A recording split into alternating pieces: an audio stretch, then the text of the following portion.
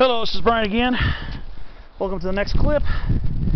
Well, the dirt road is just over there. We broke off of it because as the summit gets nearer as we go up this way, my friend and I have found the large limber pine, Pinus flexilis. It's it right here. Huge multi-trunk specimen of this tree. Pinus flexilis.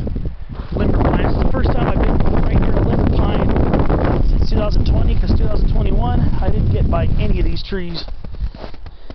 But here we are. Yes, this is a nice, quite older specimen.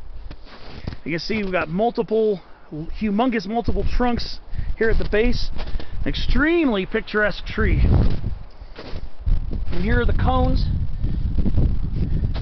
They got, so just like being a member of the white/soft pine group, they have very gentle cones. Let's see here. Yes.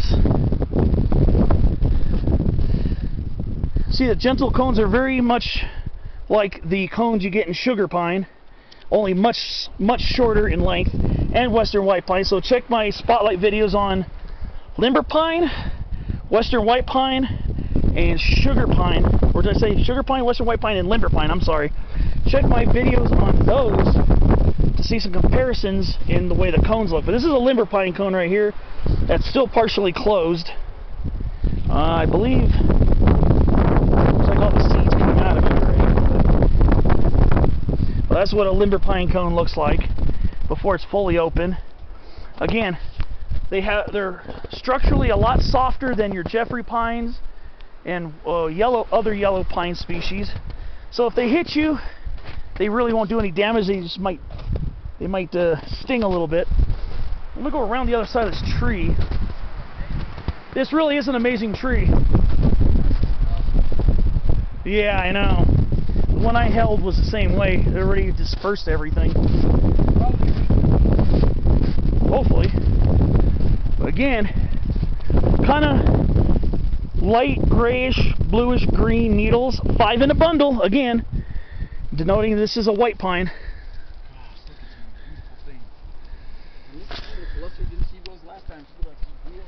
Yeah, probably did a bit. This is maybe a very short tree, maybe about 35-40 feet tall, maybe short in height, but look at the trunks. Just absolutely. This is the second time I've been by this tree. First time was before I started recording video back in 2016, but it really does. It's an absolutely stunning tree. Yeah, right, exactly. Just look at the trunks meeting here at the base. Just a little, and a big old root knot here at the bottom. Ever since I first saw this tree, I've always remembered this beautiful tree near not that far from the top of Mount Pinos. It's just a little bit of a walk that way. Like I said, getting up here is easy. You might get a little bit of shortness of breath because you're at a little bit at elevation, because we're probably about 8,700 feet here, but it's such an easy hike to get up here. We're getting close to the summit already. The 2 miles go by really fast, especially because it's a beautiful forest coming up here. But I've always been in awe of this tree. I've taken pictures of it, and this is before I started recording video, and I think I put it on my peakery when I climbed Mount Pinos the first time. But and I'm here listening to the wind blowing through this. Hopefully you can hear it on camera. But the wind blowing through the pine trees here is just creating mountain music. And it's just, I love the sound of it. My friend and I are just having just an awe experience. I'm kind of glad we were going to try to do a Scapola Peak or Takuya Mountain in the San Amigdios near Fraser Park and Pine Mountain Club, but last second I just decided to stay on the highway and then went up Mount Pinos. So we'll get a little hike in, but also it's nice to finally see and be up next to a limber pine for the first time in years. This is an absolutely stunning tree. This is actually one of the neatest specimens I've ever seen because of these multiple trunks meeting here at the base. Sometimes I love it when, sometimes I gotta admit, I love it when trees get shrubby multiple trunk statures, especially when the trunks are really large. It's just very picturesque. I'm gonna try to go up this little hill and try to get a more of a horizontal view of the tree for you, just so you can see that it's really short in height, but look at it. Oh man, this is the type of stuff I live for.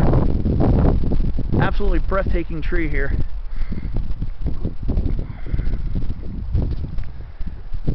Top of Mount Pinos is not that far from here, actually. You just got to follow the road. The road's just down there in the dip a little bit. I was just going up this way, I think. I know I saw the radio towers.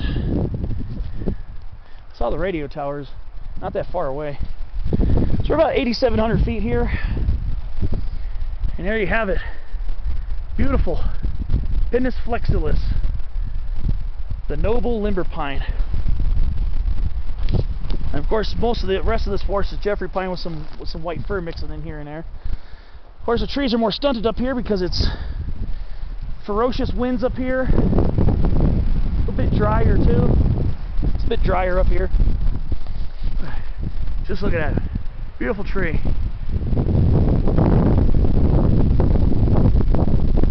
Absolutely beautiful tree. Love this limber pine. There are more limber pines as you get towards the summit. For some reason, this one just took the cake.